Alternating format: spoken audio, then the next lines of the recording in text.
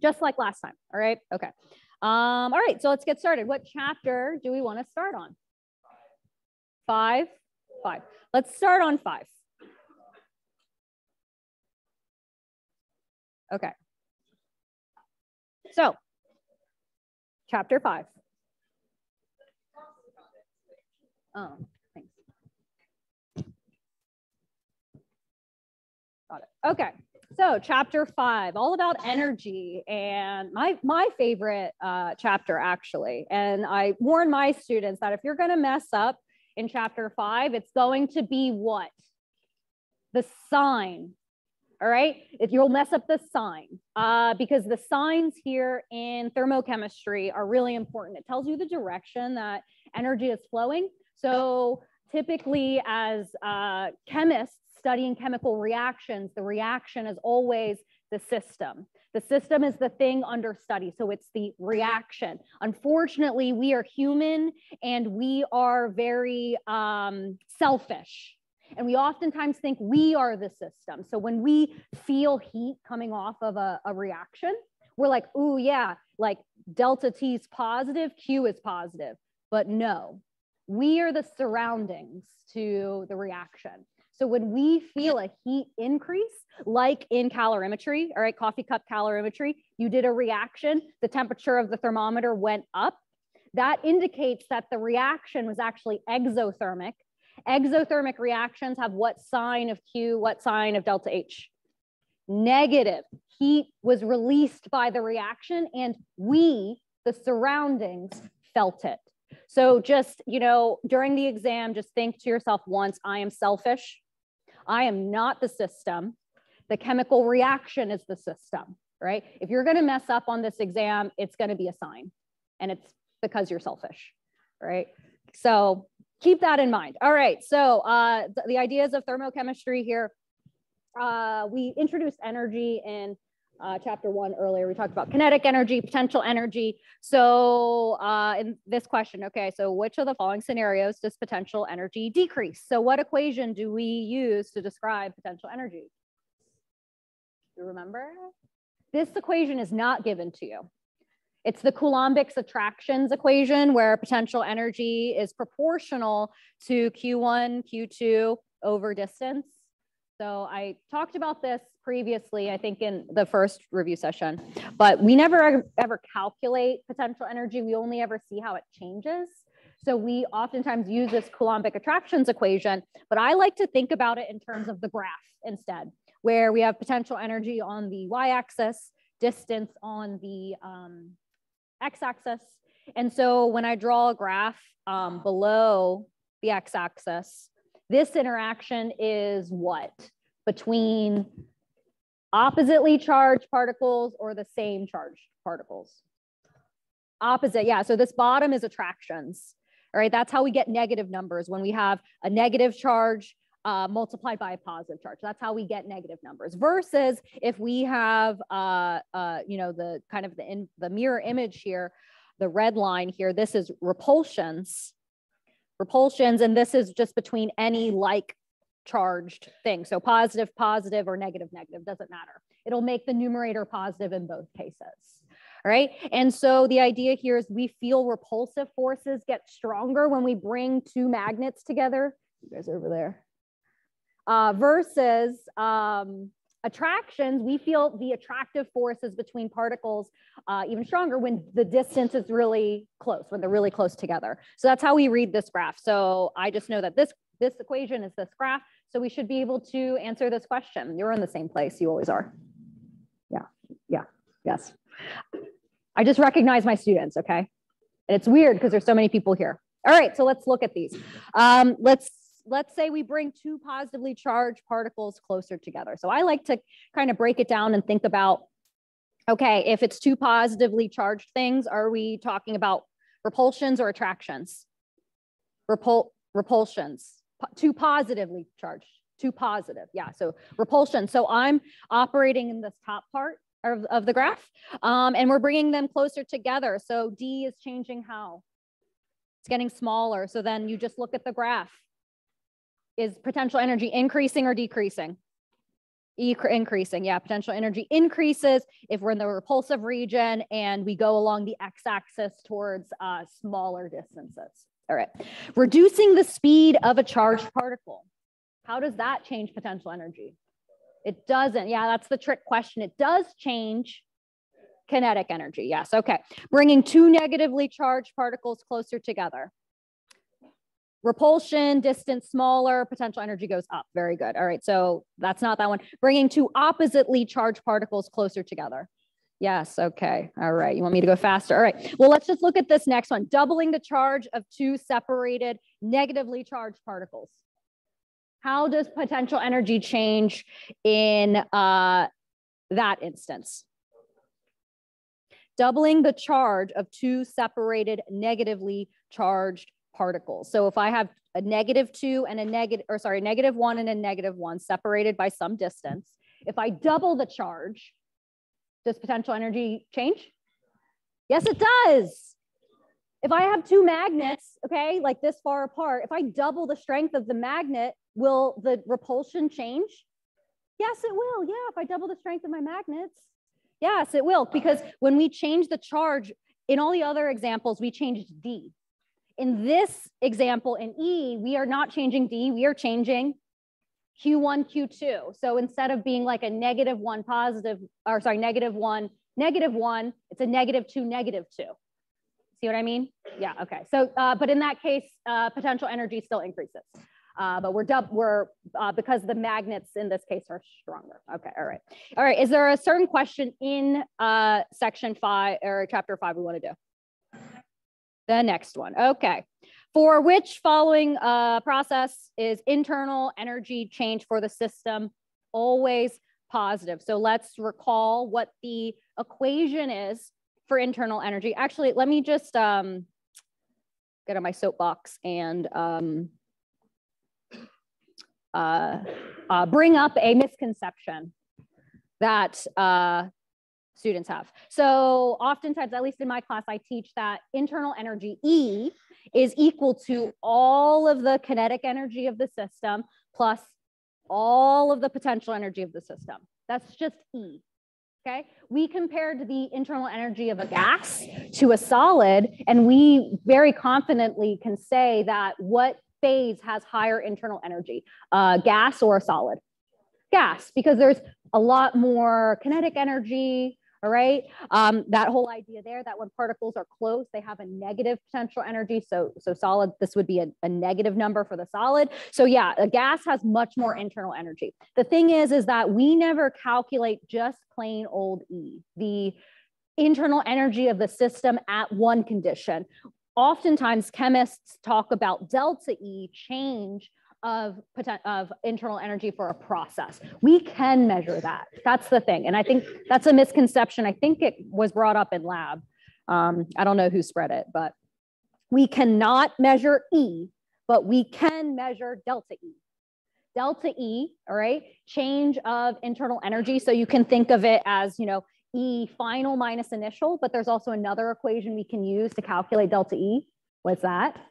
Things that we can actually measure. Q plus W. All right. So delta E is, final minus initial of E. We know that as a delta term, but experimentally, we can compare delta E to the Q gained by the system and the work done on the system.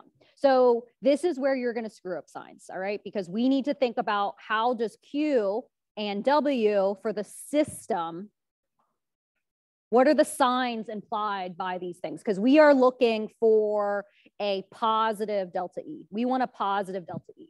So that means what signs of Q and W are we looking for?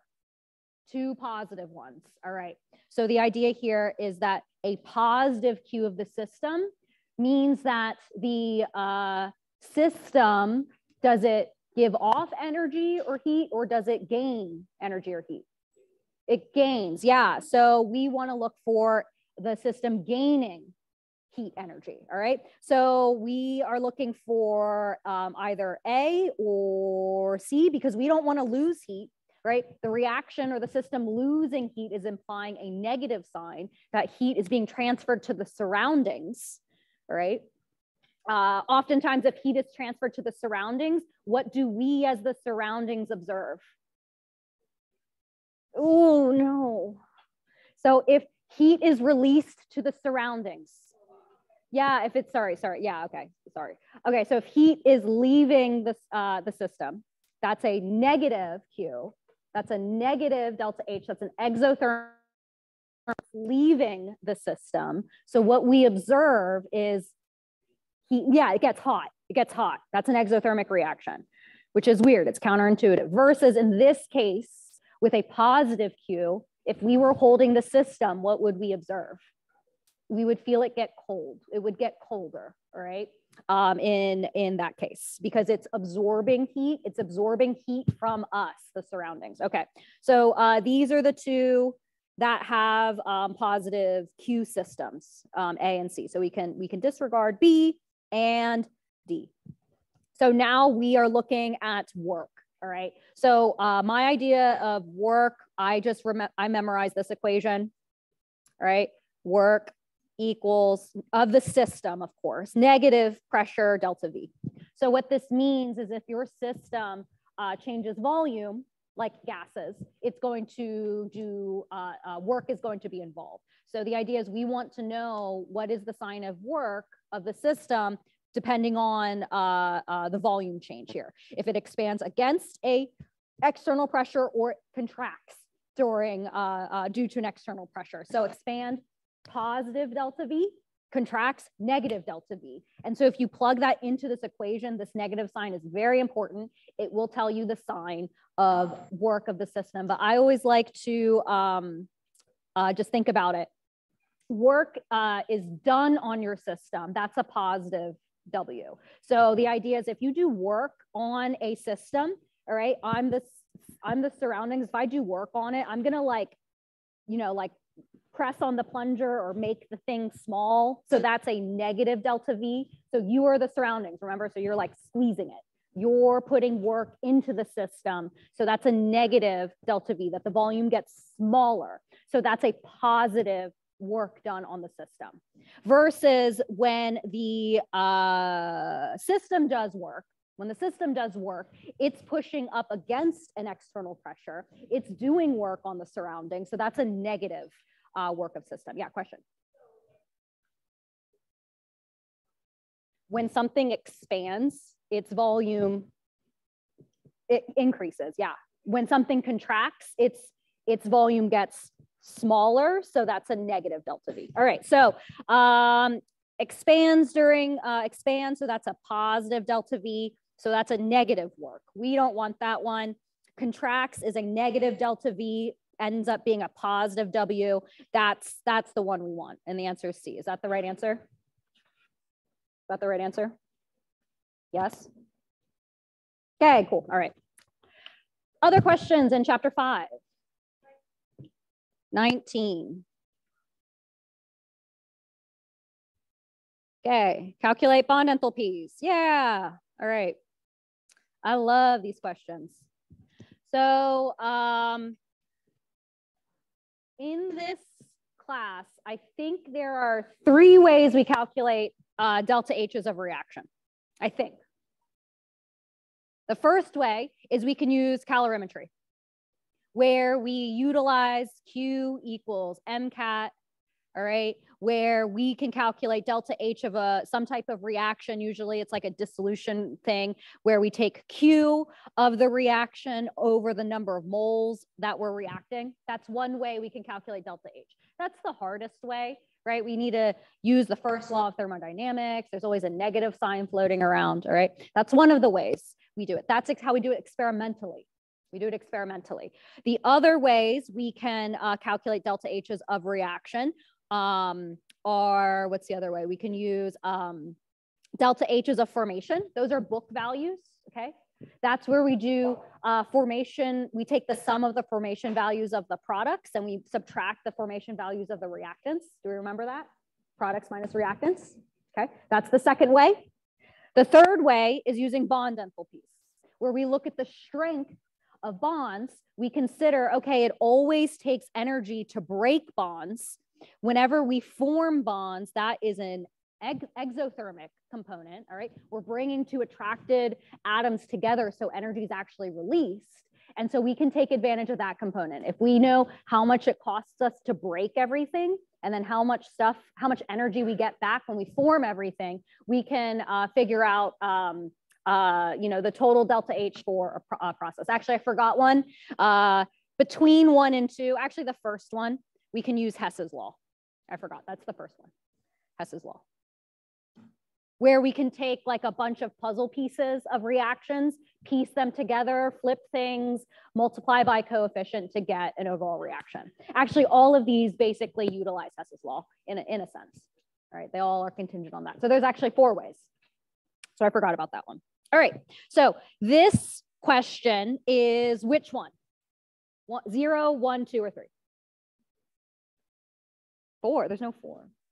Okay, yes, 3. We need to take inventory of how much it costs us to break everything, and then how much energy we get back when we make everything. I like to compare this to Legos, all right? We have a bunch of Lego pieces on our reactants. We need to break those up into individual Lego pieces. That's gonna cost us something, but then we're gonna form new bonds as our products. That's gonna give us energy back. Remember, always costs to break things. We always get energy back when we form chemical bonds. Okay, so I like to take inventory. We break our reactants, but we need to keep in mind coefficients here. So there's only one ethanol molecule, but how many molecules of oxygen are there?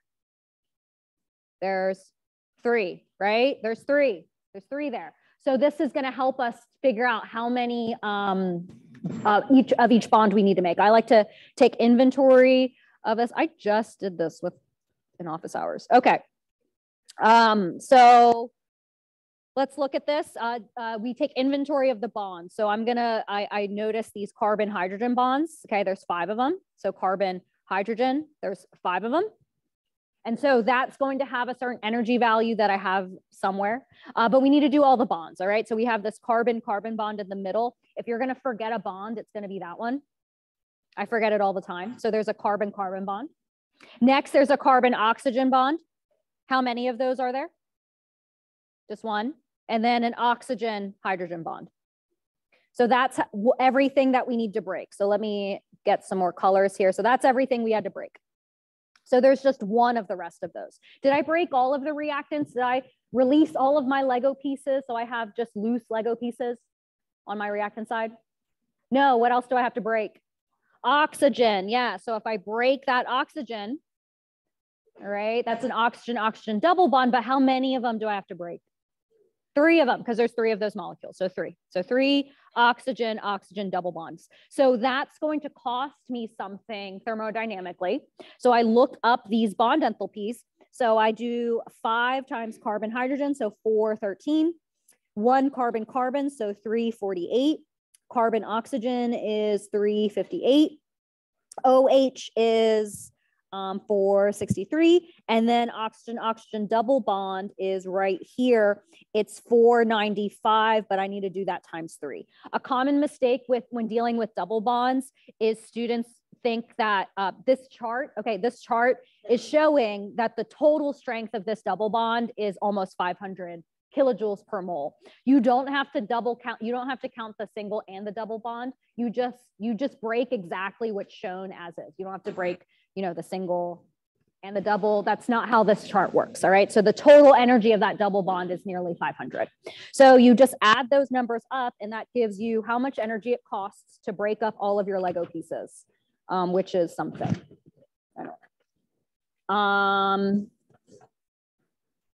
It costs me 4,719 kilojoules to break everything. That is an endothermic component, to break all that stuff up. The exothermic component is forming all those chemical bonds on the product side. All right, so we did break. This is my favorite. I love to break. And then usually I just write make.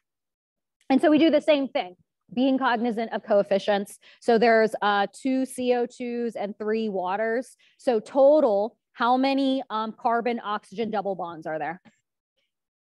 There's 1, 2, but there's 4 because there's 2 CO2 molecules total. So there's 4 carbon double bond oxygens we need to break, make. How many OH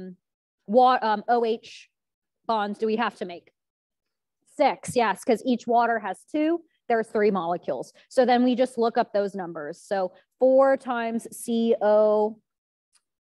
Yeah, so a CO double bond has a huge amount of energy. All right, so 799. All right, even without doing this, can you predict the sign of this reaction? Let's just use our intuition. Can we just predict the sign? Negative. How do you know it's negative? Do you just guess 50-50? It's a combustion reaction. Yes. So do use your intuition a little bit. All right. Use your intuition a little bit. We should get a negative overall reaction at the end. If you don't, then something went wrong. All right. Okay. So, because we see here that CO double bond is like a huge amount of energy that we're forming, that this is going to give us a lot of energy back because it's such a strong bond. All right. So OH, we have 6 times OH, so 463. And so we get, when we add those up, it's something like 5,974 kilojoules. All right. So this is the energy we get back. This is the exothermic component. So if we look back at the equation of this, how we approach these questions, it's always the energy to break minus the energy to make. And the reason it's minus make is because make is an exothermic component. All right. So oftentimes students, they confuse it. We're breaking reactants, yes, and forming products. So don't get confused that it's reactants minus products. I never say it that way. I always say delta H is the energy of the bonds broken minus the energy of the bonds formed. It just so happens that the bonds we break are reactants and the bonds we formed are products. So then you get the answer and you see that it's a negative value. So it's negative 1255 kilojoules. Just look at the key. Okay, so the question is here, are the reactants the only ones that are broken? Is it ever the products? So the question here, just think about Legos. Yes, when the things you start with, you need to break up the things that you start with and put the new pieces together. We're taking inventory of the pieces, how we're piecing them together to form the products. Is the bond enthalpy chart is not the supplemental? No, you don't need to memorize the bond enthalpies. They will be given to you in the question. It's not feasible for you to memorize these, but you should know and see trends here like double bonds, some trends here like a carbon-carbon single versus a double bond. The double bond is it takes more energy to separate because the atoms are closer together in a double bond. Okay.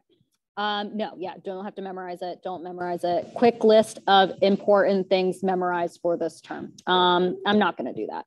Can you do 18 and 17? Is it always reactants minus products? I don't like to memorize it like that. It's break minus make. Can we do 8? All right, I don't know. Okay, so I'm going to bring it to you guys here. What question do you want to do?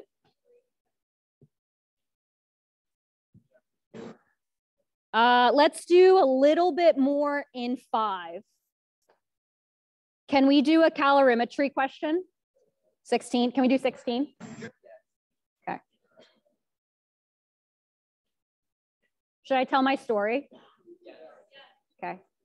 So last year, so this is my 2nd year teaching here on main campus, and last year was my first, all right? And so it was the first time I experienced your guys' exams. So when I got midterm 2, all right, to proofread, right? Because all the instructors, you all take the same exam. We proofread them, right?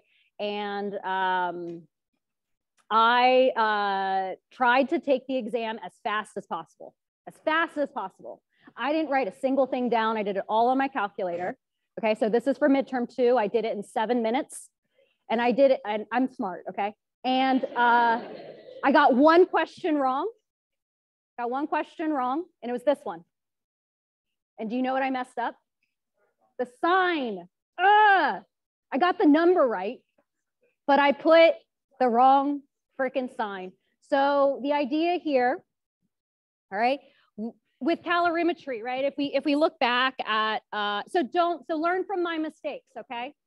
I was so mad. If we go back to the types of enthalpies we calculate, calorimetry, we're taking, hey guys, let's focus. Yes, fun story. Let's focus. Learn from my mistakes. We are taking our observations and changes of temperatures of things that we can measure, relating it to things that we can't measure. When we put the thermometer into the coffee cup, we're measuring the temperature of the water or the solution changes. Is our thermometer touching the individual particles of salt that are dissolving?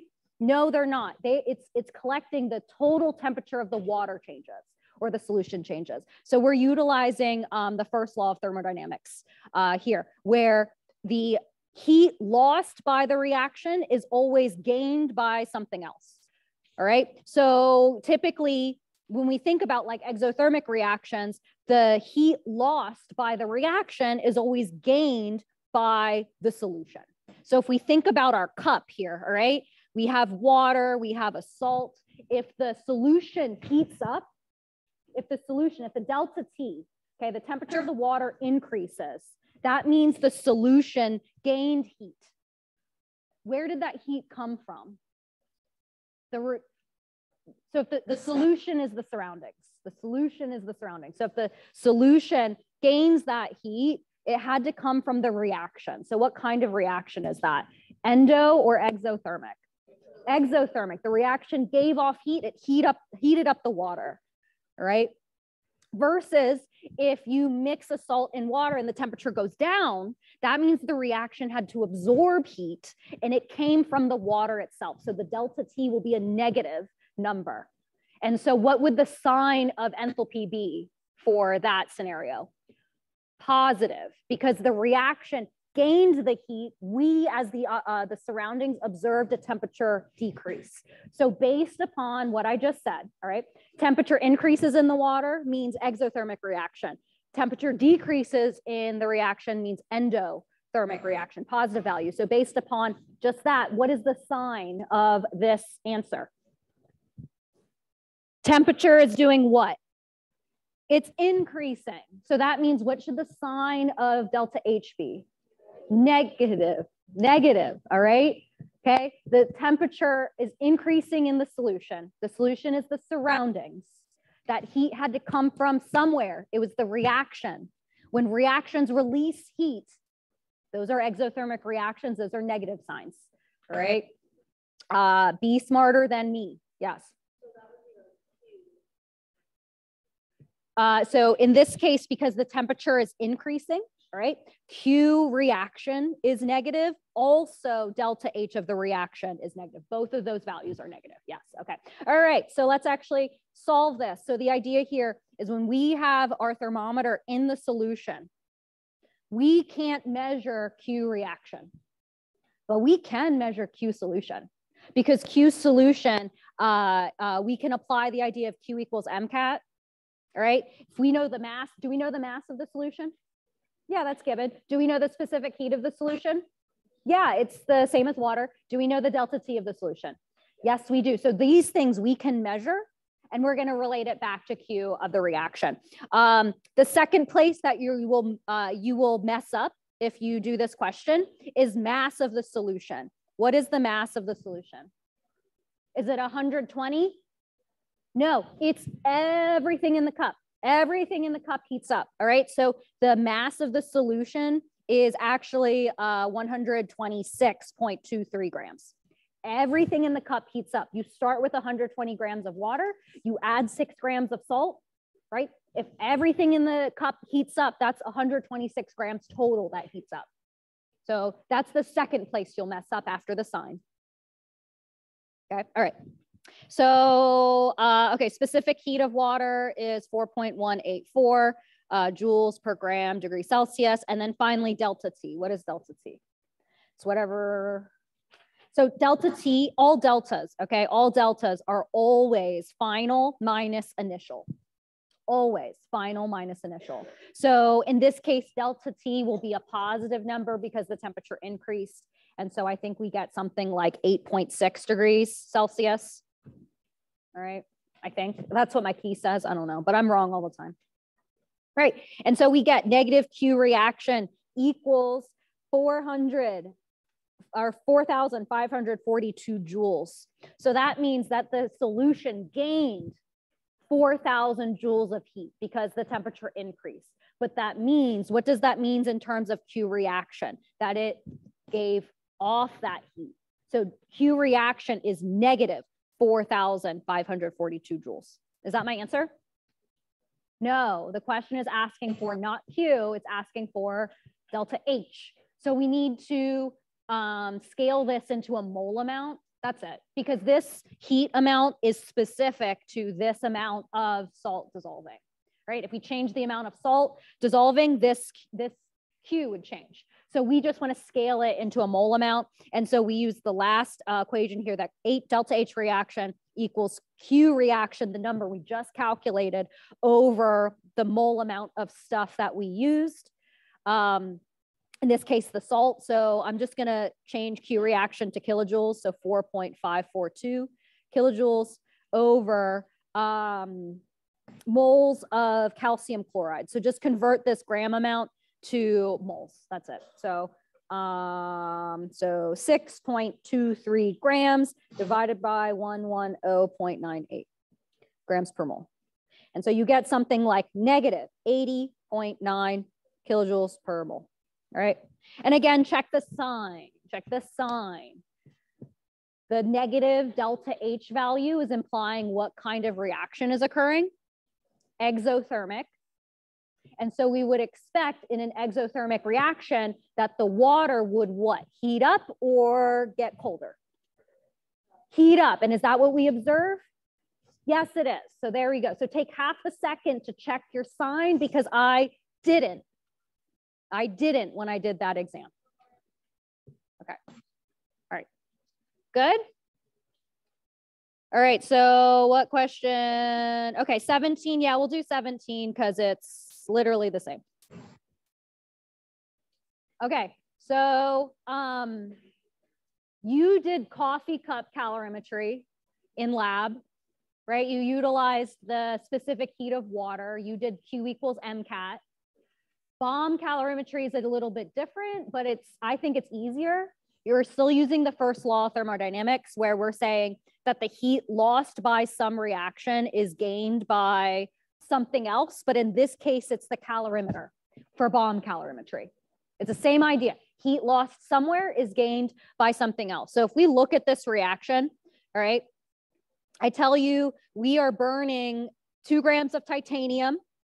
All right, by this reaction, we want to calculate the delta H of reaction in kilojoules per mole.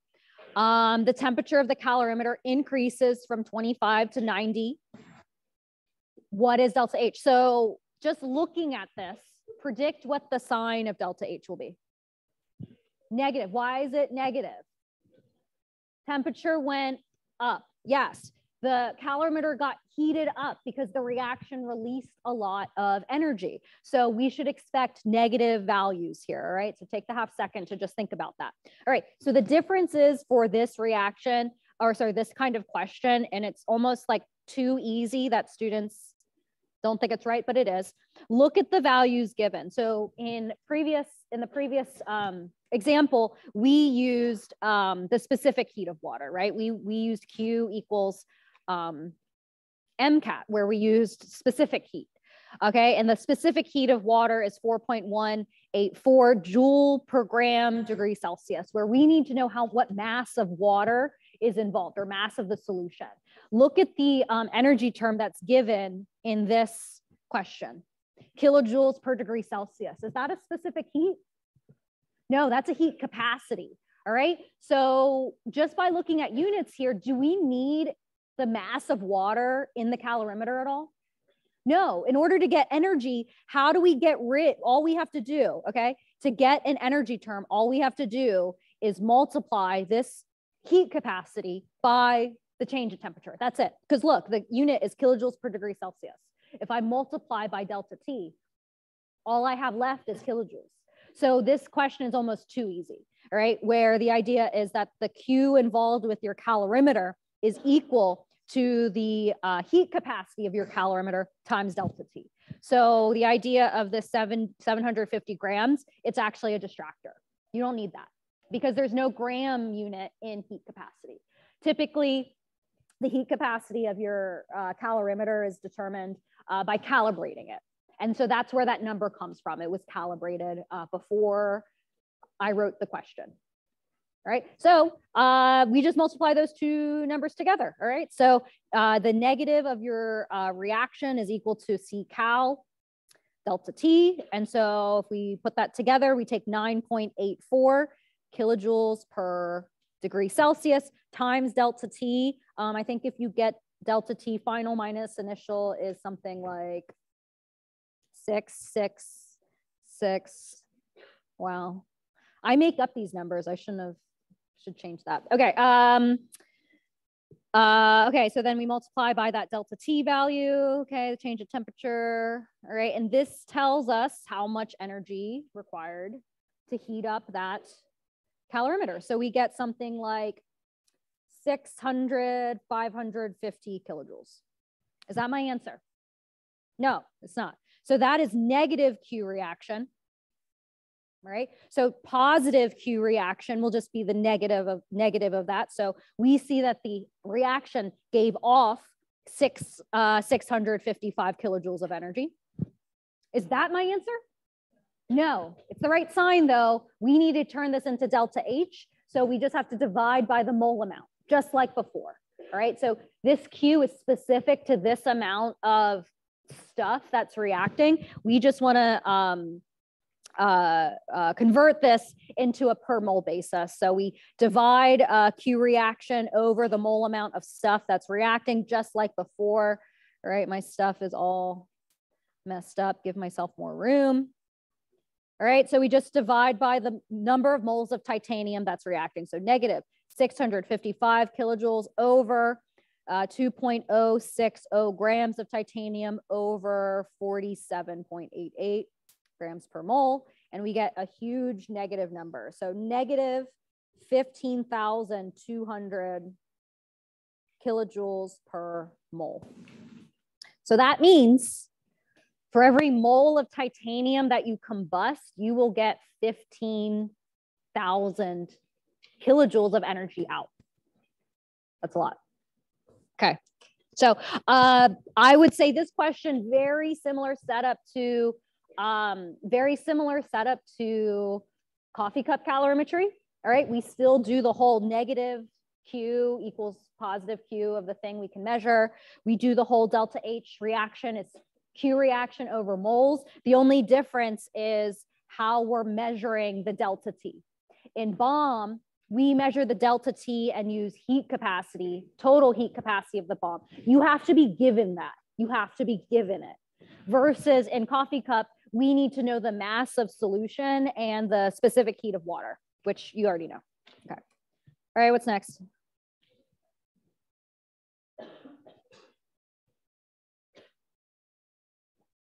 I heard 13 twice. Okay. Okay, this will be the last chapter 15 we do, or 5, sorry. Okay. So given the following delta H values, calculate the delta H of formation of blah. Okay, so this question utilizes a couple things. So let's go back to this thing, okay? The different ways we can calculate delta H. We did calorimetry, right? We did bonds. Now this question actually combines both Hess's law and heats of formation, both of them. So this one is a little bit more difficult. So let's go back. All right. So given these delta H values, calculate the delta H of formation for iron 3 chloride. So we're doing Hess's law. I've given you puzzle pieces.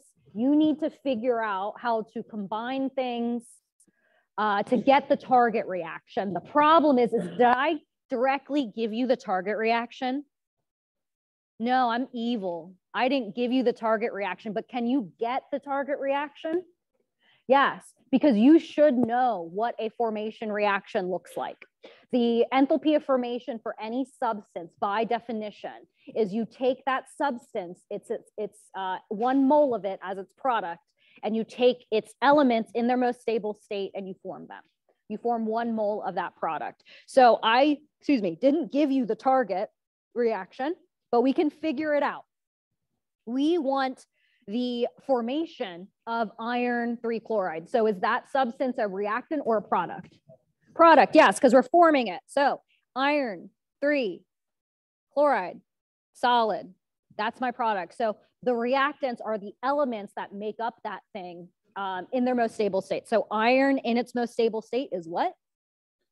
A solid. What about chlorine? It's Cl2 gas, yes. So now you just use the coefficients and make sure that you only form 1 mole of your product. That's important because it's by definition, it's only 1 mole. Because what you'll see here is that the coefficient we want in front of chlorine is actually 3/2, but that's okay. That's okay. Because the whole idea is we want to make 1 mole of product. So that is my target reaction. I need to manipulate these given reactions, these puzzle pieces, and get this target reaction and do the same to the enthalpies, all right? Because I give you the enthalpy values, but I'm an evil witch and I didn't give you all the puzzle pieces, right? I didn't give you this reaction, but can we get it? Yes, we can, just like we did for the target reaction. And then it will look like every Hess's law question you've ever seen before.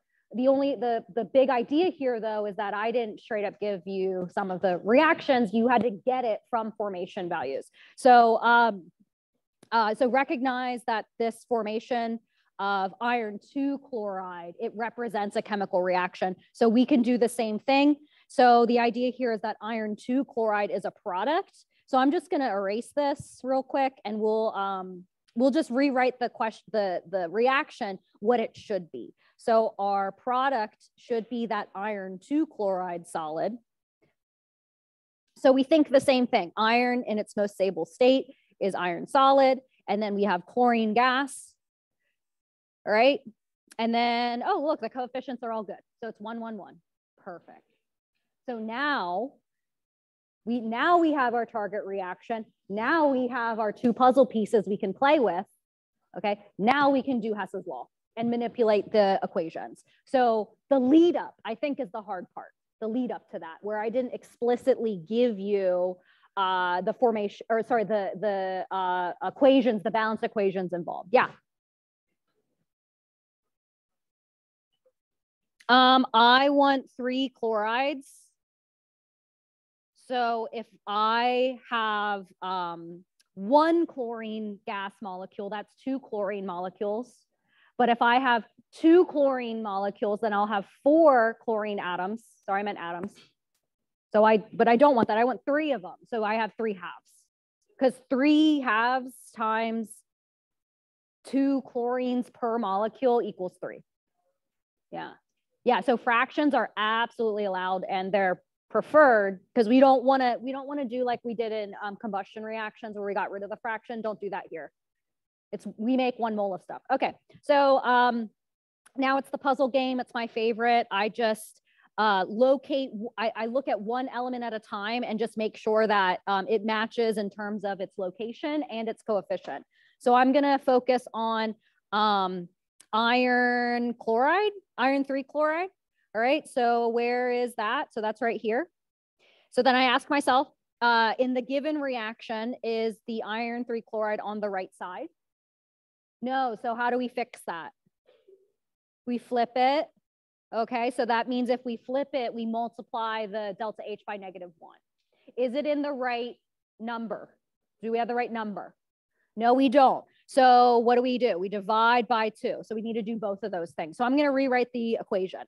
So flipped and divided by 2. So we have iron chloride, I'm just going to drop the states because I'm lazy. Plus half a chlorine gas gives us 1 iron 3 chloride. So that puts the iron 3 chloride in the right spot. All right. So now if we look at this, our target reaction, we need iron solid, all right? We don't want this iron 2 chloride. I don't want that in there. That's not in my target reaction. So I need to get rid of that. So I can use the last reaction that's left over to get rid of it. So how do I get rid of this? Do I want the next reaction I add, do I want iron 2 chloride to be on the reactant side or the product side to get rid of this? The products, yeah. So if it's on the products, if they're opposite of one another, they'll cancel out. So ask yourself, the reaction that's left, is that iron 2 chloride on the right side to do that? Yes, it is. So I'm just going to add that reaction as is and pray that I have the right chlorines at the end, because there's literally nothing else, no other reactions to use. So let's just rewrite this reaction 1 as written and see what we get. So I have iron plus chlorine gas gives us iron 2 chloride. So let's cancel out what we can. So iron 2 chlorides cancel. All right, and then how many chlorines is this? 3/2 or 1.5, whatever, 3/2. Is that my target reaction, what's left over? Yes, it is. So now we add the delta H's, how we manipulated them. So those are here. So I didn't do anything to reaction 1. So I'm gonna add the next reaction, add negative 115.4 divided by 2. And so that's the answer. That's the delta H. Yeah. So this question, this one's tricky. I'm evil. It's not just a Hess's law, you know, put the puzzle pieces together, but I added that element of, do you know what a formation reaction is? Yeah.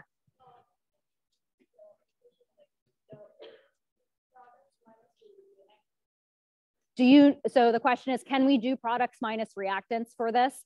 You would have to have formation values. Do you have formation values? Yeah, we have at least one, but do you know where to put that? Because this is not a formation reaction. Because when you're given a table or a list of formation reactions, yes, you do products minus sum of products minus sum of reactants. But in this question, you're not given all formation values.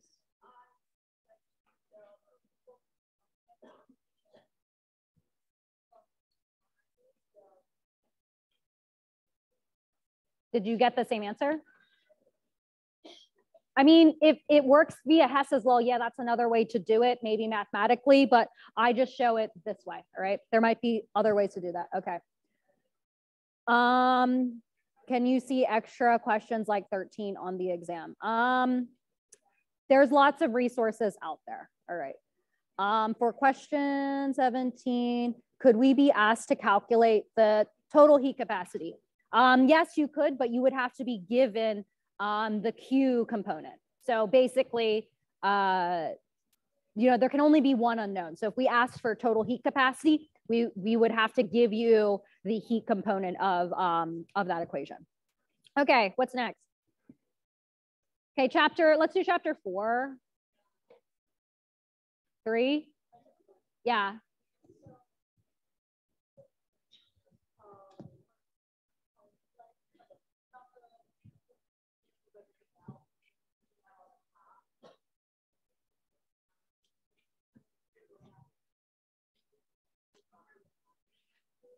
Yes.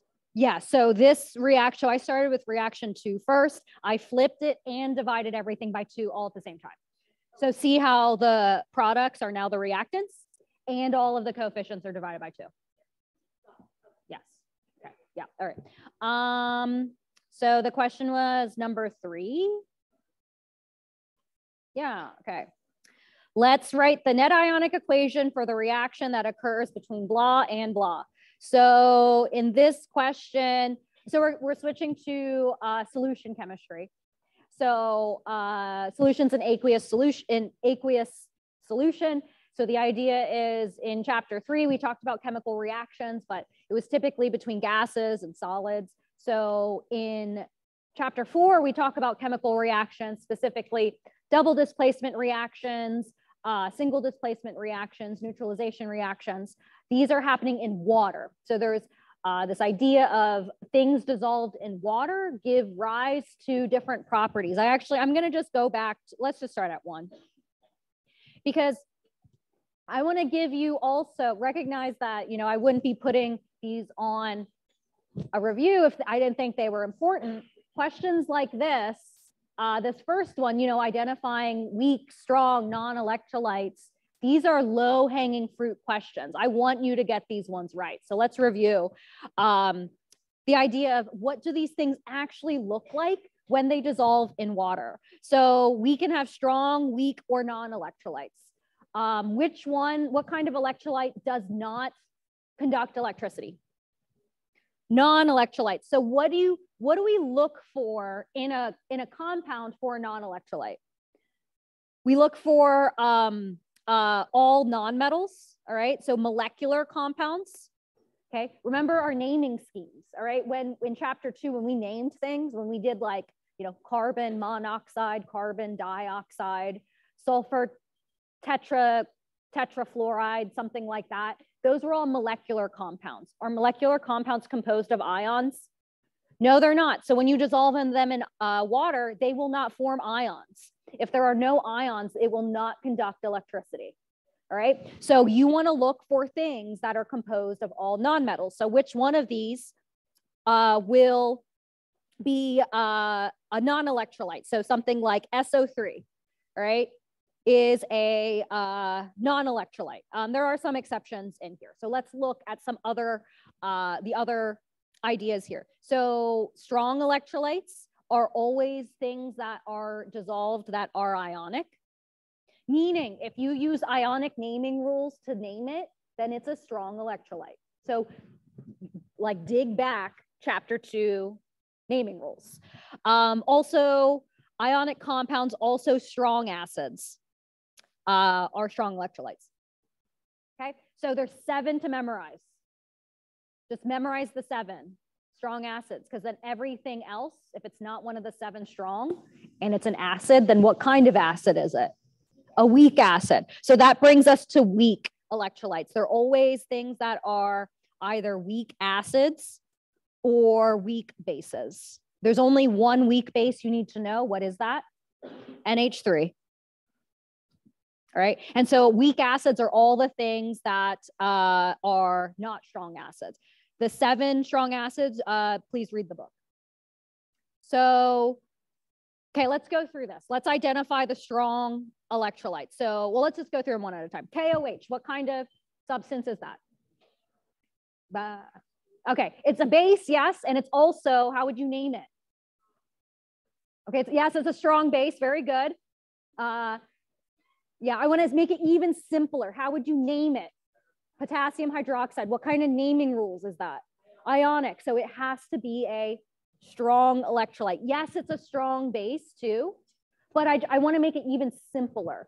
KOH is a strong electrolyte. Sodium chloride is also a strong electrolyte because both of them are ionic. So the next one, nitric acid. So it's an acid. What kind of acid?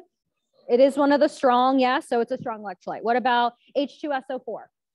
Strong, yes, it's one of the strong. H2SO3, weak, yes, it's one of the weak acids. So I think the strongs, HCl, HBr, HI, nitric acid, sulfuric acid.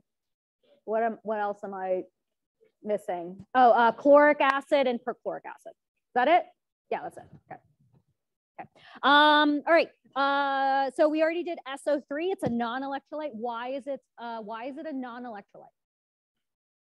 Because it's all non-metals. How would you name it? SO3. Sulfur trioxide. Yeah. So it's molecular naming. So it's non-electrolyte. Okay. NH3.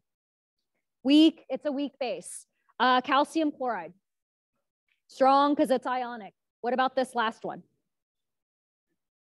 Yeah, this one's a tricky one. All right. This is a tricky one because I said, you know, strong electrolytes, there are things that are ionic, you know, strong acids, strong bases. Sometimes students think that this is a base because there's an OH attached to it. That's not a base. What is this? You know what this is. You drew it in chapter 2. This is methanol. Methanol is not a base, it's an organic molecule. So this is actually a non-electrolyte. Just because there's an OH, that's not a hydroxide ion. It's a hydroxyl group to make it an alcohol, right? So methanol is not composed of ions. That's like a nice trick question. Okay, all right. Because in order for it to be a strong base, the OH has to be attached to what? A metal cation. It has to be a cation, right? Because we need ions to split apart for, forming the ionic thing.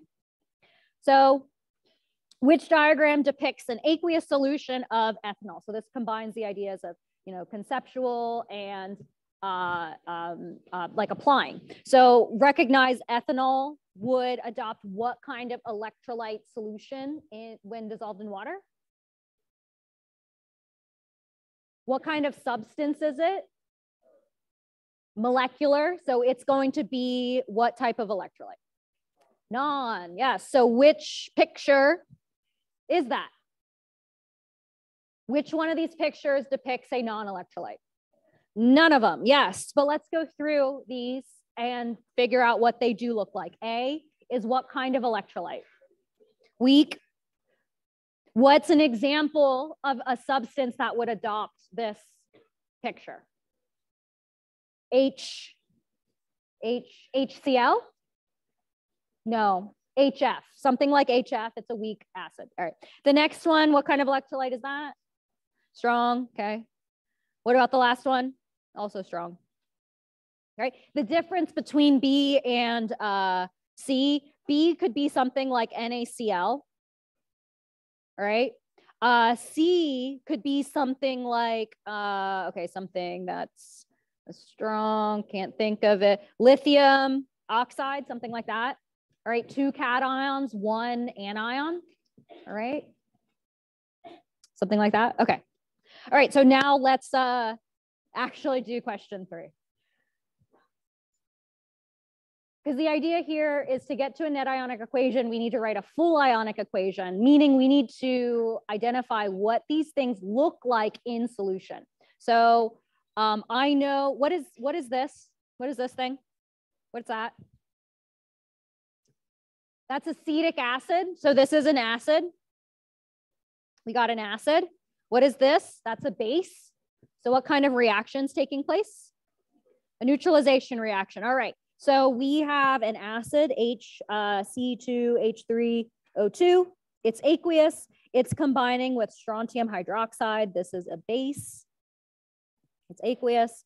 And we are forming 2 products. So for these net ionic equations, what's useful is if you identify the charges of all of the ions. Note that even acids and bases, think of that H plus as this +1 charge. Hydroxide is a -1. You still do the ion swapping for neutralization reactions. So H plus is, a +1 charge. Acetate is a -1 charge. What's the charge of strontium here? 2 plus. What's the charge of hydroxide? -1. So then just one of them, all right? Because the idea is we just want to swap ion partners and make sure that our products are charge balanced. So if we swap our partners, these are the new partners we make. So the first partner between H and OH, what is that? Water. HOH is water. Yeah, so H2O. What's the phase of H2O? Liquid. Okay. Then the other product is strontium acetate. How many acetates do I need to put there? 2. Yes. Okay. Whoops. Okay. I need to give myself more room. Okay. Strontium acetate. Okay. 2 of them.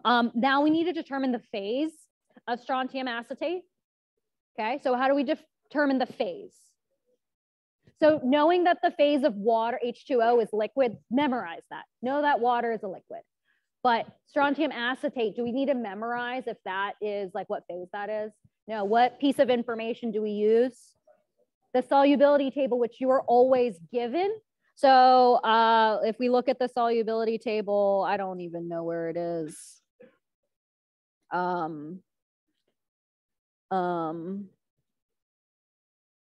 Solubility table. Okay, right there. All right. So how we read this, things that are up here are soluble, things that are down here are insoluble. So if we look at acetate, there are no exceptions. So that means strontium acetate is soluble. So what phase does it get? Aqueous. Okay, very good. So that's our full equation. Oh, it's not balanced. So quickly balance it by changing what? Coefficients. We already spent so much time changing the subscripts to make sure things were charge balanced. Now we just change coefficients to make sure that the atoms are balanced. So I need what? I need like 2 acetates here, and I need 2 waters. Is that it? Yeah. Yeah. Okay. So, let's, what's this question? Why is B and C strong? Because they are strong acids. All right. So that's the full, that's the balanced chemical equation. So now we need to write out the full chemical, the full ionic equation. So now we need to figure out, what do we have to split?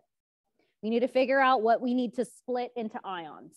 All right. So what is the criteria of stuff we split in the full ionic equation? It needs to have 2 things. We split things that are ionic and aqueous. It has, or soluble. Yeah. So it has to be ionic and aqueous. It has to be both. And we split it. So let's go through each thing and determine, do we split it or not? So acetic acid, do we split that? Yes. No. Oh, sorry. So actually, instead of ionic, I don't want to say ionic. I want to say a strong electrolyte.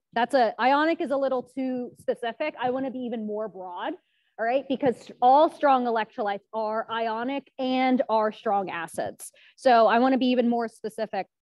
It has to be a strong electrolyte. And remember how we identified strong electrolytes? They had to be strong acids or ionic. So it could be both. Because this first substance, acetic acid, is it a strong electrolyte? No, it's not. So my fault, my bad. All right, it's not a strong electrolyte because acetic acid is what kind of acid? It's weak. So we don't split it. No split. No split.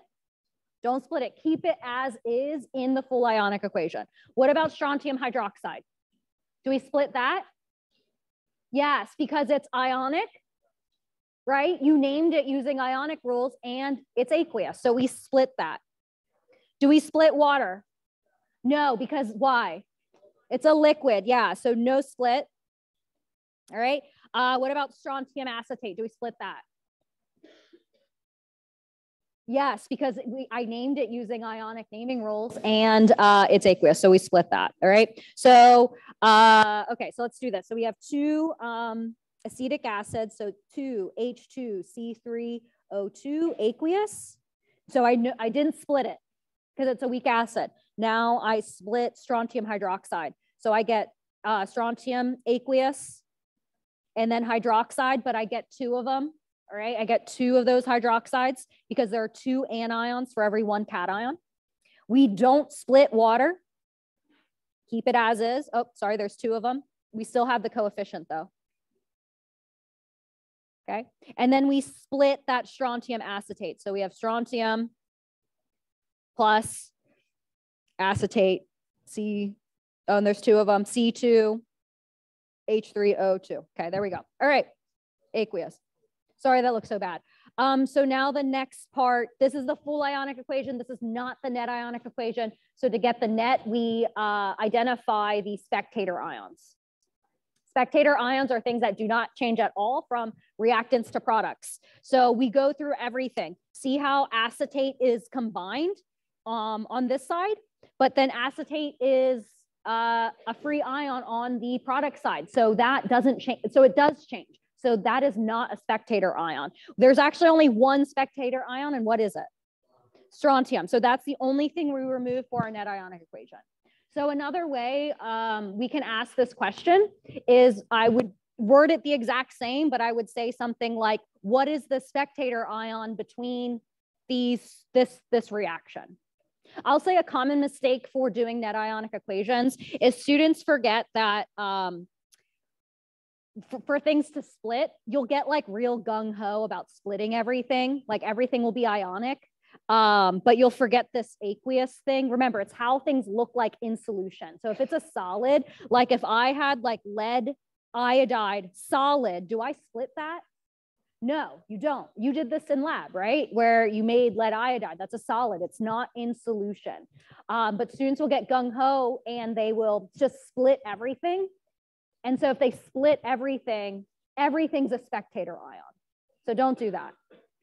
Don't do that. You have to consider the aqueous form as well. All right. So, okay, what's next? Yeah.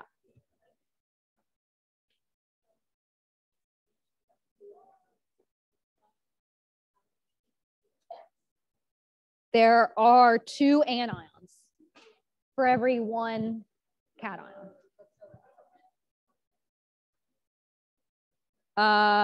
It's a minus, or sorry, this should just, there's 2 of them there. There's 2 of them there.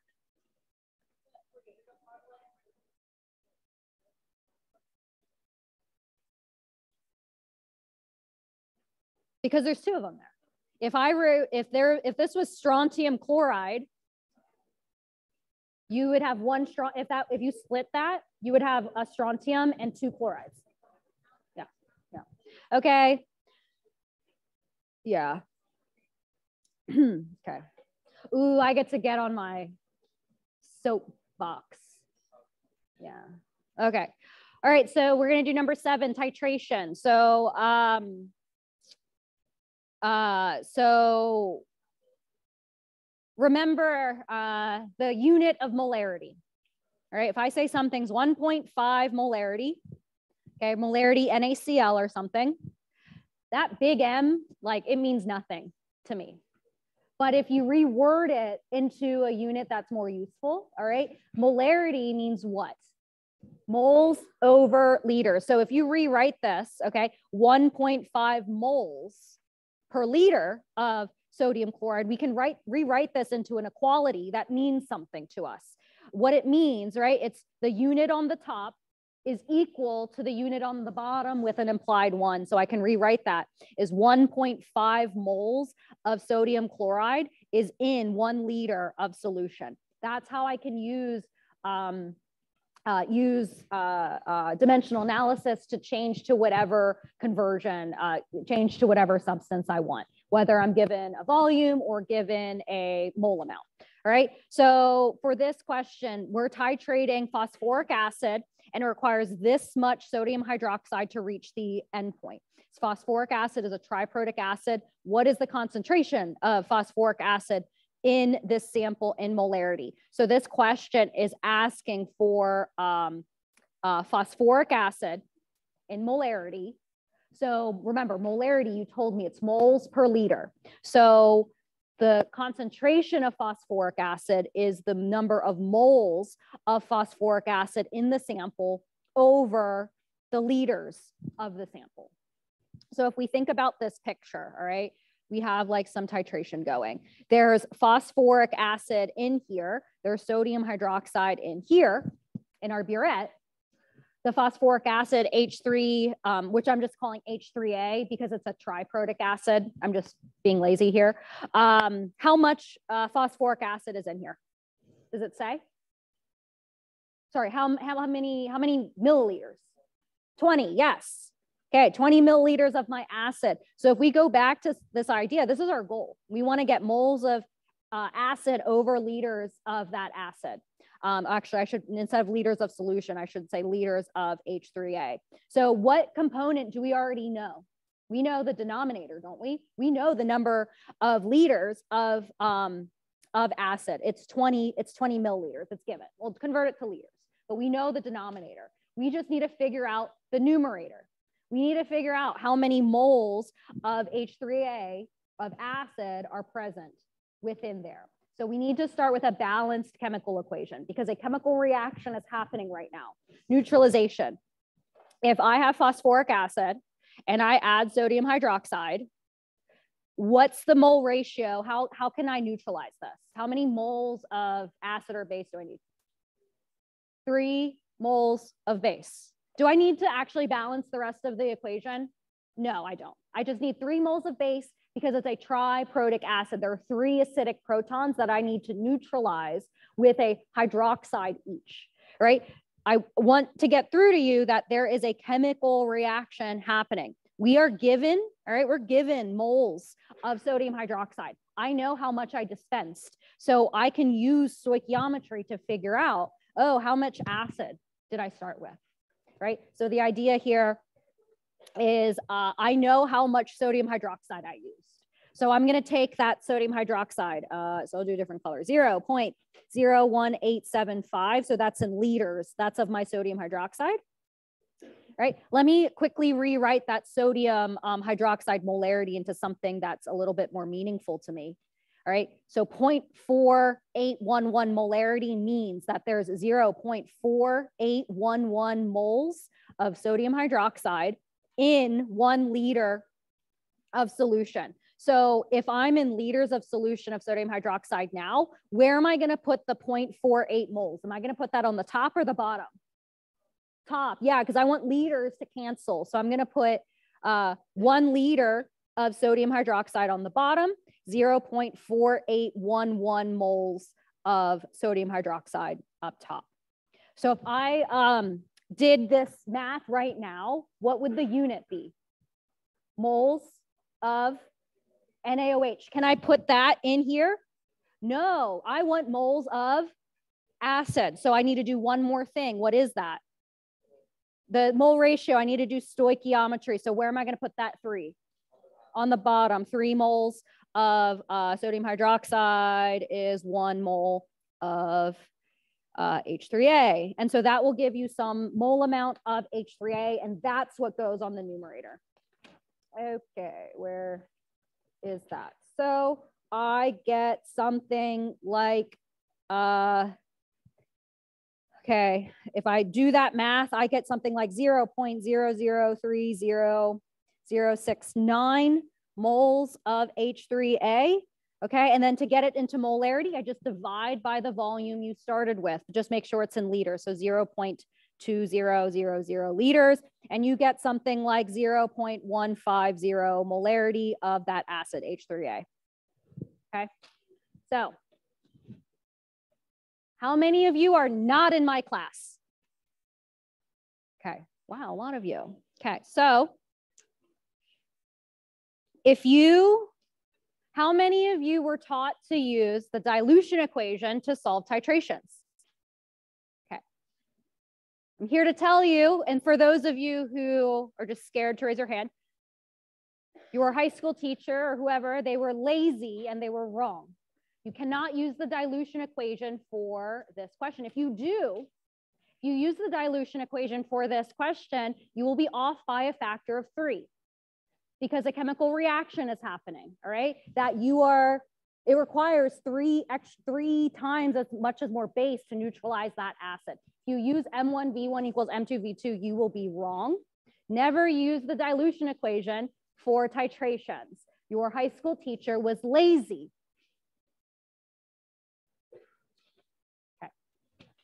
Dilutions are physical changes. This is a chemical change, yeah.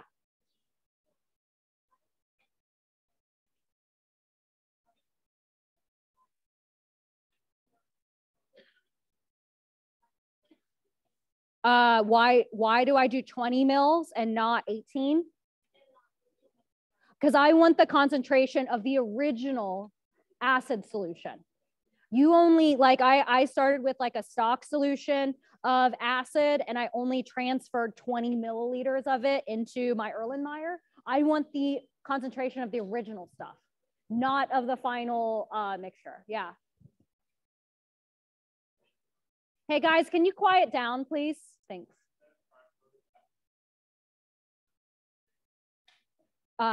No, triprotic acid means that there are 3 protons, 3 H pluses. 3 H pluses. Doesn't mean that you need 3 times as much base, because I could say, oh, what if we titrate a diprotic acid with calcium hydroxide. What would that equation look like? A diprotic acid would be something like H2A plus calcium hydroxide. How many hydroxides are on a calcium hydroxide? 2, yeah, so it's CaOH, 2 of them. And so in this case, the coefficients are actually 1 to 1, yeah. So the di refers to this part. Yeah, good question. Okay, what else? Yeah, okay. So we have another chemical reaction here. So we are combining sodium hydroxide and magnesium chloride to produce a cloudy mixture. What am I doing? What's the identity of the precipitate? So in this question, we also need to figure out what frickin' reaction's happening. So take sodium hydroxide. That's what we're starting with. It's aqueous. And we're taking magnesium chloride. It's also aqueous. And we're forming products. How do we predict the products? We swap ions. All right. So knowing the charges, super helpful, kind of necessary here. Sodium is plus, hydroxide is minus. Magnesium is what charge? +2. What's chloride? -1. So we swap partners. So our first product here is magnesium hydroxide, 2 of them, and then sodium chloride. So we just need 1 and 1 of those. All right. So we can note how I don't have the phases. How do we get the phases? Solubility table. So if we go to the solubility table, hydroxides are typically insoluble. And so we see magnesium is not one of the exceptions. So that means magnesium hydroxide is what phase? Solid. Solid. And then NaCl, see how we have chloride, it's aqueous. So it is soluble, so it's aqueous. So if we go back here, our phases are solid and aqueous. There we go. So that's our equation, but it's not balanced. So let's just make sure we balance it before we get ahead of ourselves. So magnesiums look okay. It looks like I need 2 NaCl's and 2 hydroxide, sodium hydroxides. All right, now that's balanced. So we answered the first question, the identity of the precipitate. What's the precipitate? Magnesium hydroxide. Great. Now we need to figure out how many moles of precipitate is formed, and we want to know what is the concentration of all of the ions in the resulting solution. So I'm just going to answer all of them at the same time, B and C. So this requires what? Everyone's favorite, a BCA table. Yay. Because a BCA table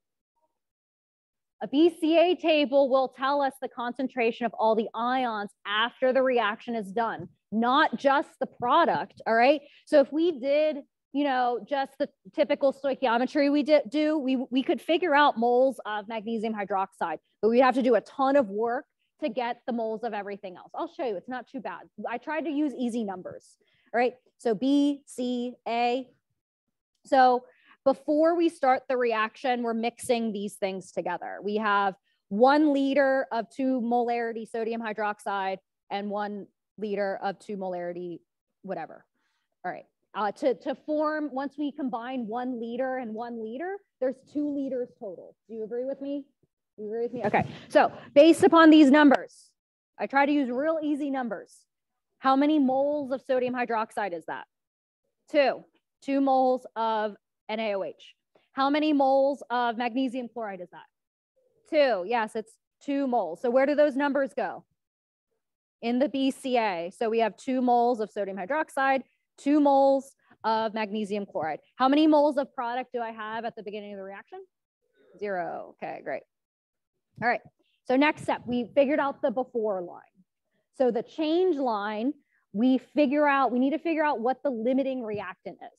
So looking at these things, what reactant's gonna run out first?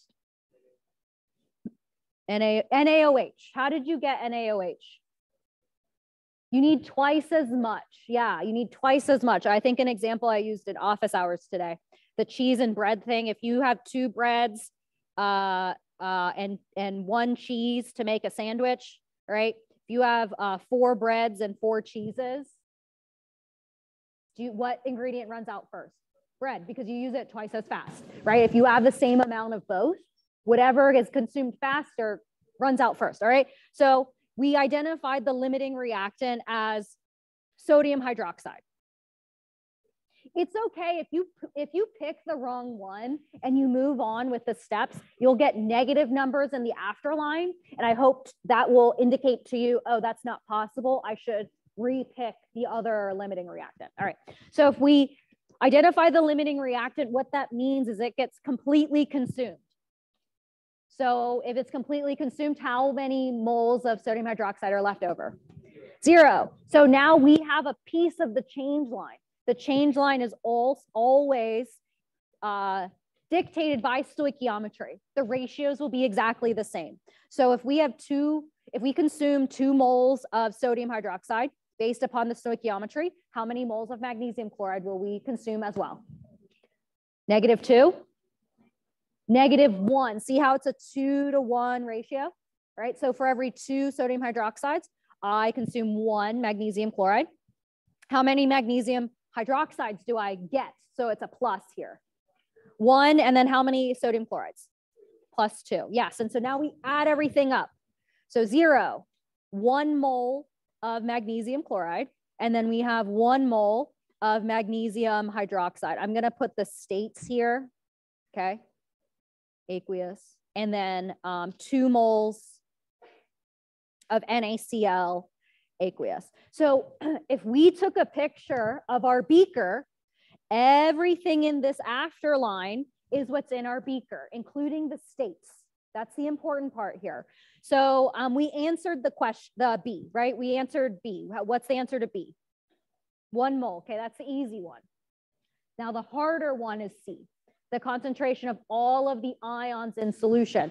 But the idea is all we have to do is identify, go through each of them one at a time, figure out the sources of them to figure out their concentrations. So let's consider sodium first, sodium concentration. Of these 3 things that are in here, what gives off sodium ions? NaCl. How many moles of Na plus does the NaCl give us? 2. There are 2 moles of NaCl present. Is that a concentration? No, we need to divide by liters. What liter amount do we divide by? 2. Why 2? Because, yeah, we added the 2. We got that? Yeah, so it's 2. 2 moles of, sorry, not NaCl. I want Na plus. 2 liters. So the concentration of NaCl after this reaction's done is 1 molarity. Okay. Which one's next? Hydroxide? Okay. All right, hydroxide. What are the sources of hydroxide in solution? In the afterline? None. Very good. Yeah, so NaOH is correct. All right, because NaOH is aqueous, but in the afterline, is there any NaOH? No, there's not. So a common mistake students will do is they'll see, oh, no, magnesium hydroxide has hydroxide in it. But is it in solution? No, it's not. It's a solid at the bottom, so it's not dissolved in solution. So the concentration of hydroxide in this example is 0. Yay. Okay, next, magnesium. Magnesium 2+. So where are our sources of magnesium? Magnesium chloride. So how many moles of magnesium chloride do I have? Or sorry, just magnesium 2+. 1. And so over 2 liters, the concentration of magnesium is half molarity. Okay. All right, so now let's do the hard one. Let's do chloride. So looking at the afterline, what are our sources of chloride? Yeah, magnesium chloride and sodium chloride. So we need to account for both of them. So how many moles of chloride does magnesium chloride give us? Is it 1 mole of chloride or 2 moles, because there's 2 anions there. So it's 2 moles of chloride that comes from magnesium chloride. And then how many moles of chloride come from NaCl? 2, because there's 2 moles of NaCl present. So 2 moles of chloride divided by 2 liters equals 2 molarity. Wait, is that right? Yeah. Okay, good. And that's it.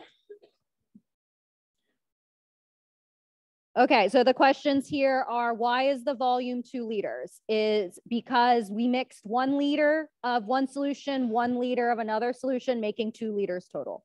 The next question is, magnesium is in excess from the reactants. That's true, yes. Oh wait, why would Mg not be 0? Oh yeah, okay, that's why, because there's magnesium chloride left over. We're looking at the stuff in the afterline. Okay, there we go. Next. 6, 26.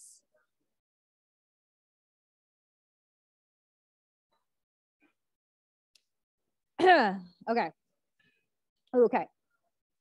Consider, okay, so I think a lot of, how many questions was midterm 1? 26. And so this midterm is 33 questions. And the big reason for that is like tons of chapter 6 is conceptual, low hanging fruit questions. All right. So questions where if I say, how many valence electrons does lithium have? That should take you 1/2 a second. Yes, 1. Yeah. No, that's too easy. So a lot of these questions, these conceptual ones, hey guys, don't want to end early because my voice is tired. All right, so let's consider these 2 orbitals. We have a 3p orbital and a 4p orbital. So remember, these orbitals are telling the reader where to find electron density based upon these energies here. So when I say 3p and 4p, I'm talking about specific quantum numbers here. I'm trying to indicate to you certain quantum numbers. Remember, there's 4, N, L, M sub L, and M sub S. And so the ideas here is 3p is indicating N equals 3, L equals 1. 4p is N equals 4, L equals 1. So I guess I can write that N equals 1, N equals 3, L equals 1, while 4p is N equals 4, L equals 1. So let's see if we can't answer some of these questions. We want the false statement. Okay. A 3p orbital must have the same angular quantum number L as 4p. Is that true or false? That's true. I just said it, right? They're both p orbitals, so both of their L's have to be, L, remember, indicates shape. Both of them have to be 1 because they're p orbitals. All right. 4p is higher in energy than 3p. That's also true. Yes. All right. Because N of 4 is higher than energy than N of 3. That's like a Bohr model thing, but it holds true for quantum, the Schrodinger model as well. All right. 3p orbital must have the same orientation as 4p. True or false? So if you're confused, maybe it might be false, because the idea here is orientation is indicated by what quantum number? M sub L. All right, so for p orbitals, how many, or p subshell, how many boxes, how many orbitals are there? 3, meaning that there are 3 possible M sub Ls, -1, 0, +1. These are indicated by subscripts. We can say this is px, py, pz. We can put an electron in any one of those. All of those energy level, those boxes, those orbitals within a p subshell are degenerate. It costs the same amount of energy to put an electron in px. I could put it in py. I could put it in pz upside down. All of those are valid places to put an electron. So that idea here, does the question or the statement here, does it say anything about M sub L? No, it doesn't. So that means C cannot be true, all right? Because I'm trying to say, hey, that the orientation of this orbital must be the same as this one. That's not true because I didn't tell you anything about M sub L. Do you see that? Okay, so this is the false one, but let's look at the last one for completeness, because maybe you could do it by process of elimination. I don't know. So 3p has the same number of lobes as a 4p orbital. Is that true or false? So but by number of lobes, I mean the shape, right? The shape. So what does a 3p orbital look like? Just like a dumbbell. What does a 4p orbital look like? A dumbbell, but bigger. Yeah, so it has the same number of lobes. So the D would be correct too. So maybe by process of elimination, you would get at it. But I think the idea here is that in C, M sub L, or yeah, is not indicated.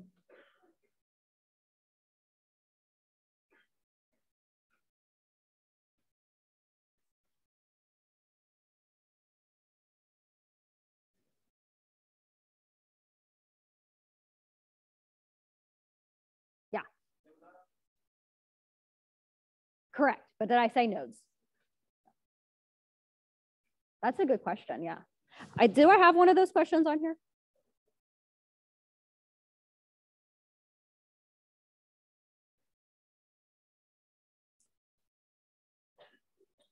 Yeah, let's just do 25. Okay. Since we got on the topic of nodes, okay, let's quiet down. I'm getting tired. So let's do 25 because we got on the topic of radial nodes and angular nodes. So the two equations I would say to just memorize, I'm going to write them down. I'm going to write them down exactly once.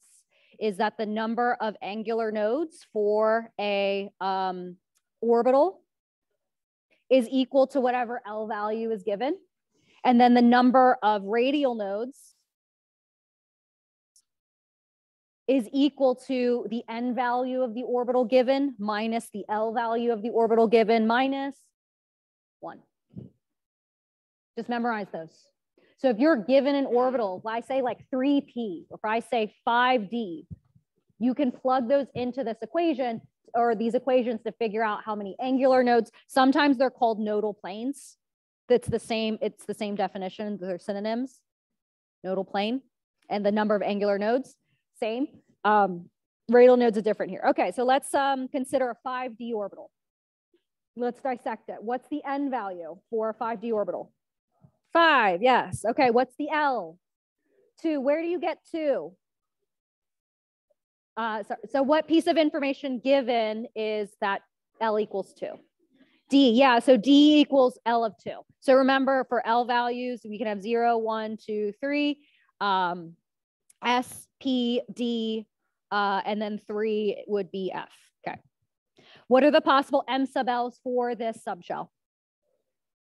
-2, -1, 0, +1, +2. So on an energy level diagram, how many boxes would be in a 5D orbital or 5D subshell? Sorry, 5 boxes. So that means 5 orbitals. How many electrons can fit in a 5D subshell? 10. Very good. Okay. All right. So now let's get a little harder using those equations. So how many angular nodes does a 5D orbital possess? 2. And so students ask me, well, like, what the heck is an angular node? So these numbers for L values are not arbitrary. For the newbies out here, these orbital shapes that we think of, you might have memorized them in high school, but in college, we learned that these numbers are actually solutions to the Schrodinger equation, right? These are the numbers that come out. We typically know S orbitals are spherical, P orbitals are the barbell, D orbitals for the most part look like butterflies, and F orbitals are very complex. And so those numbers, the analogy I make is those numbers are the number of angular nodes in that shape. So no one ever knows what an angular node is. So I like to compare it to balloon animals, all right? So if you have a balloon and you want to make an S orbital shape, how many times do you have to twist the balloon? 0, so L equals 0. If you have a balloon and want to make a P orbital, how many times do you twist the balloon? Once, L equals 1. If you want to make a butterfly with a balloon, how many times do you twist it to get the 4 lobes? No, you need 4 lobes. So you twist it once, and then you like fold it in half, and then you twist it again. So that's 2 angular nodes. All right, so those are what the numbers mean. I don't know if you're listening, but okay, all right. That's what the numbers mean. They're not arbitrary. Okay, so let's just keep going. How many radial nodes does a 5D orbital possess? Plug it in. Yeah, 2. So it would be 5 minus 2 minus 1 equals 2. So let's draw the radial probability graph of the 5D orbital. So we'll just do the wave function squared. That's the probability. And this is on the x-axis distance from the nucleus. All right. So we want to draw a radial probability graph with 2 radial nodes. So the graph needs to go to 0 twice. But do we count the beginning and end? No. So this has, okay, actually, this has how many radial nodes? 0. 0. This has how many radial nodes? 1. This has 2, where the radial nodes are right here. So you never count the beginning and end, because at the beginning here, you'll never find an electron at D equals 0, because D equals 0 is the nucleus. Electrons don't live in the nucleus. And then electrons also don't live, you know, infinitely away from the atom.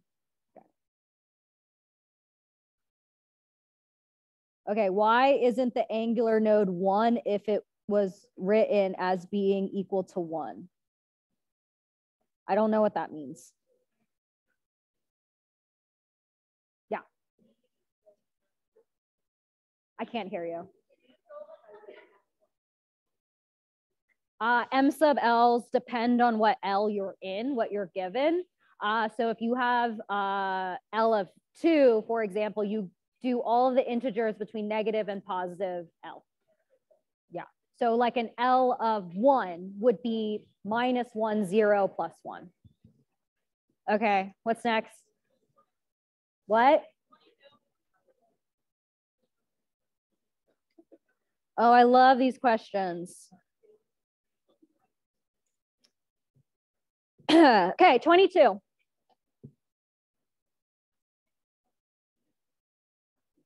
This is a question that will take you exactly 3 seconds to answer if you are real good.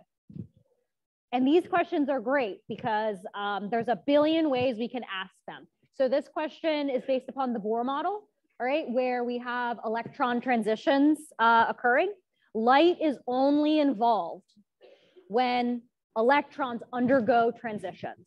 The energy of that light that's emitted or absorbed is dependent on how big the energy gap is where that electron is moving between energy levels. So with this question, the first thing you need to start with is an appropriately spaced energy level diagram. So I'm going to draw 2 of them and you tell me which one is appropriately spaced. So, all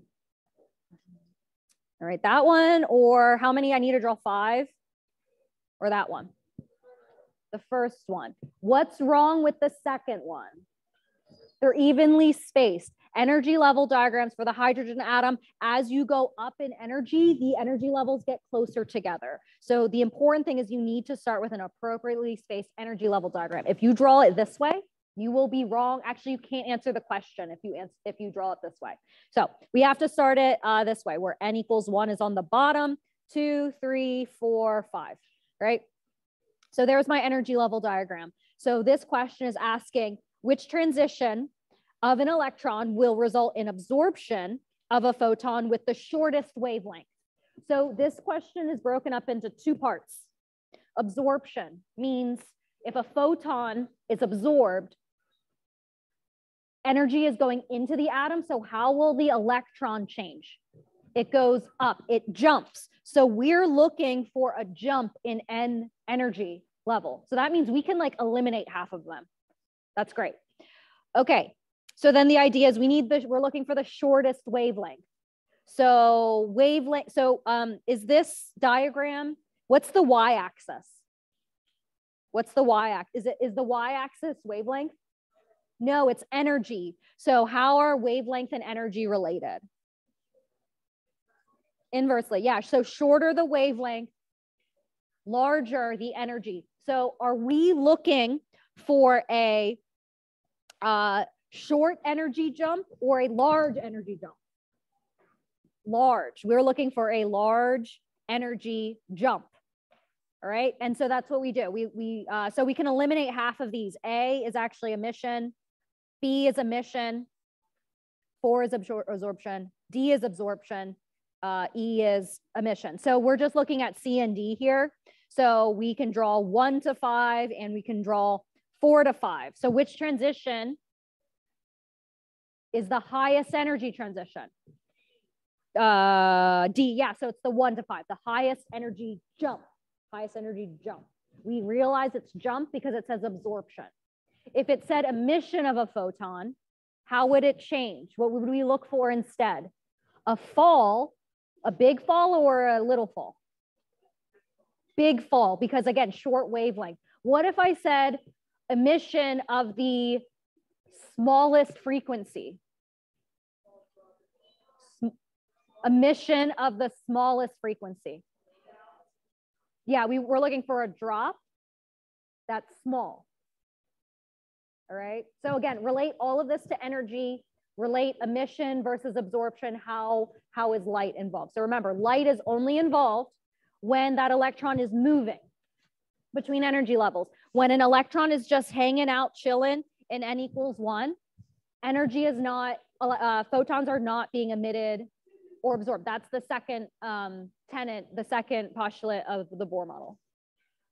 And that's why we can have stable atoms, because they're not radiating energy when they're in that energy level. Okay, so. Okay. All right, well, let's just do 23. Okay, which statement about de Broglie's work is false? So de Broglie did what? The wavelength. All right, so there's the de Broglie wavelength equation. Are we given that on the exam? Yes. So it's de Broglie wavelength is hc mass over volume or velocity. Is there any c in there? No, okay. I didn't think so. All right. So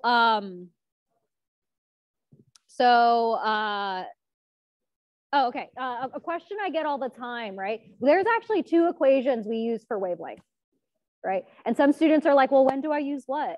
So this is one of the equations we use to calculate wavelength. The other one is like, you know, E equals hc over lambda, or C equals nu wavelength, all right? So these 2 equations consider the wave nature of light, okay? The wave nature, the electromagnetic radiation nature of light. See how there's no mass unit in it, okay? Versus the de Broglie wavelength, it doesn't have to do with light. It doesn't have to do with light, it has to do with objects, because the one of the variables in here is mass. What de Broglie said, and what was Nobel Prize worthy for him, was that he said all matter possesses a wavelength as long as it's moving through space. But for us, it's really only electrons that have measurable de Broglie wavelengths, because their mass is so small. Because the idea here is, if you have a really large number, from like if I'm walking across this lecture room at a certain velocity, I have a wavelength, but because my mass is so big, that wavelength is going to be a tiny number. It's going to be like to the -50 or something. Like you can't measure it. But when you put the mass of an electron in here, it is a value you can actually measure. All right. And so de Broglie's, this is how he got his PhD. The chemistry department almost didn't give it to him. All right. Because they were basically like, that's crazy. Matter doesn't have wavelengths. But basically he was just saying, hey, if we can say light is a wave and a particle, a photon, why can't we say particles are also waves? Like, it's not that big of a leap. And like his work was one of those examples where it didn't take until later for us to realize and find experimental evidence that electrons do in fact act as waves. And that's using electron microscopy. And we can see the constructive and deconstructive wave nature of electrons. Okay, there's my spiel. That's why it matters. So let's select the de Broglie. So, okay, so the whole point I was getting at, you use this equation, this one, the de Broglie one, when you're given a mass. when an object is moving. We use this equation when we're talking about light. Does light have mass? Is light matter? Can you put light in a jar and keep it in there? No, you can't. So then it's not matter. Okay, all right. So A, is that true or false? True, yes. B, de Broglie wavelength of an electron is longer than the wavelength of a proton. True, why? Yeah, a mass of electron is super small. And the mass of a proton is super big. So proton's gonna have a tiny wavelength, electron's gonna be larger. Okay, de Broglie model of this is based on the idea of a standing wave at certain distance from the nucleus. True, yes.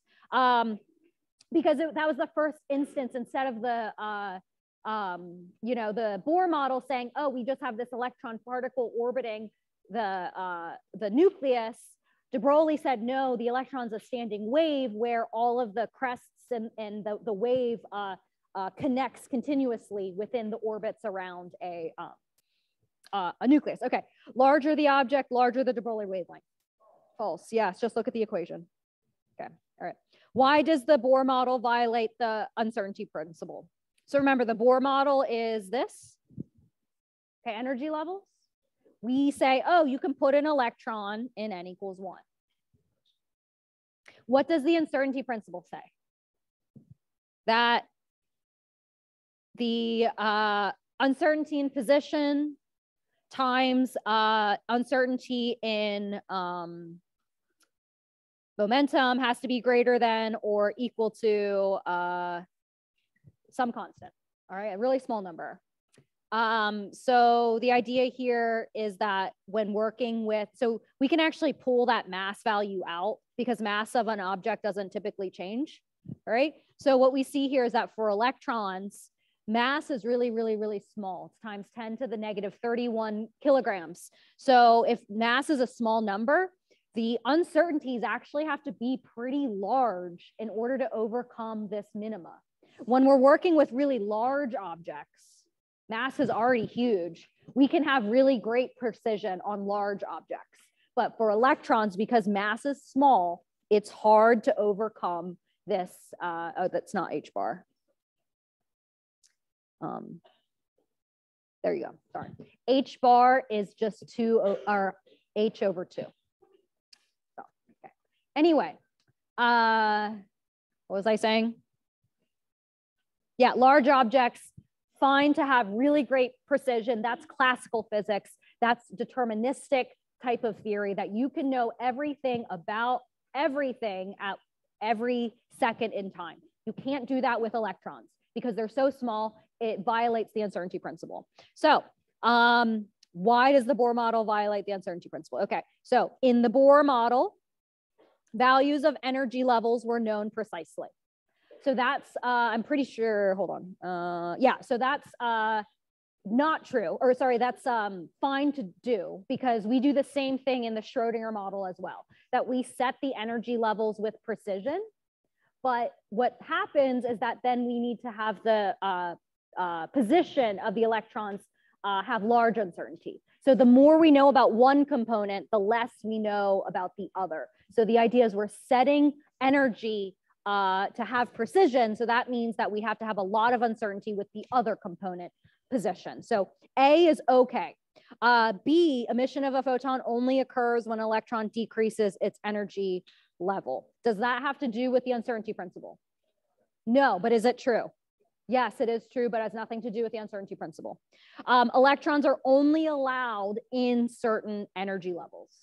That is the reason why the Bohr model violates it, because when you say, hey, you have an electron in n equals 1, do you know a lot about its position or not a lot about its position? No, I'm saying, hey, that electron's in n equals 1. Yeah, that means I'm saying I'm locking that electron in one place. So that's a small delta X, that's a small uncertainty in X. So we can't have that. So C is the correct answer. Okay. I'm tired. Okay, last question. What?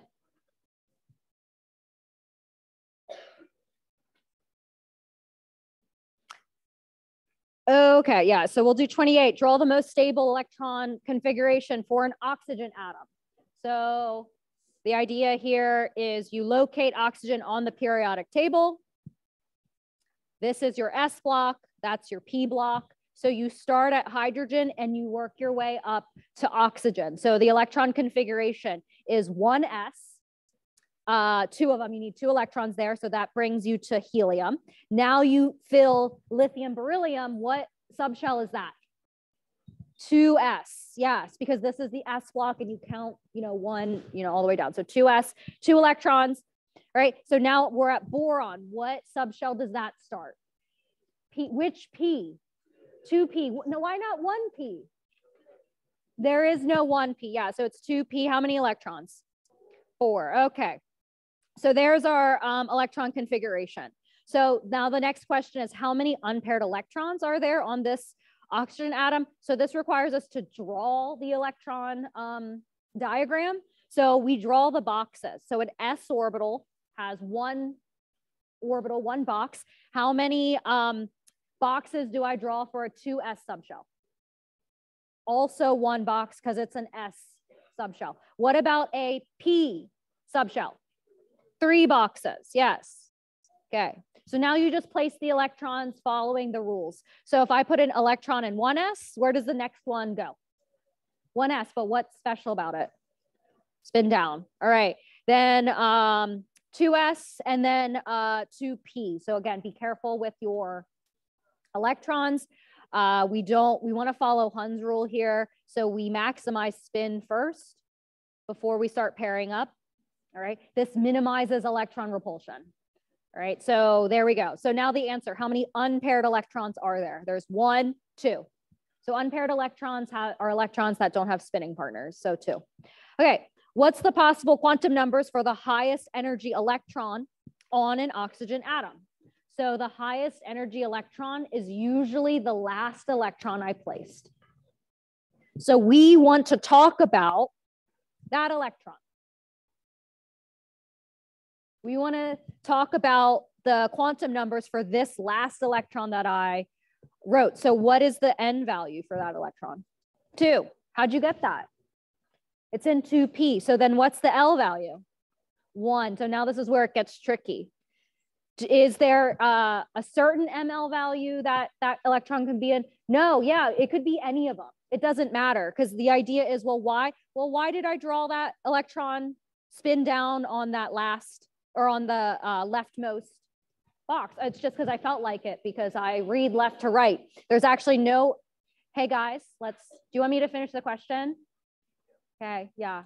So there's no difference energetically if I put the electron here, if I put the electron here, if I put the electron there. There's no difference energetically, no difference, okay? So the possible ML values are actually all of them, -1, 0, and +1. We don't lock that last electron in a certain place, all right? And the same thing with spin.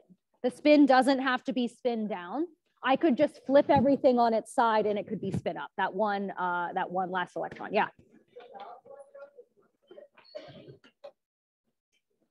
Oh yeah, I didn't answer that one. Yeah, so I didn't answer B. Sorry, yeah, so the answer is 6. 6 valence electrons for oxygen.